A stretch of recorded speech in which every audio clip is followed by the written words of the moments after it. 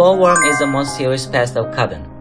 Larvae gnaw on cotton buds, flowers, and bolls, resulting in a serious reduction in cotton yield. In 2022, the outbreak of bollworm in cotton growing areas was severe, and it was difficult to control with pesticides. Farmers have said that it is so hard to prevent and control bollworm, and that the yield has been reducing gradually. So, how to prevent cotton bollworm? Choosing the right period and the right aerochemical is the key. First, be sure to spray pesticides before cotton bollworms spore into flowers and the cotton balls.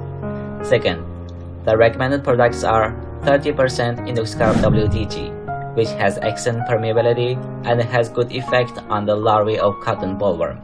5% Lufenuron plus 50% Profenofos EC, which can kill both insects and eggs, and has a long duration.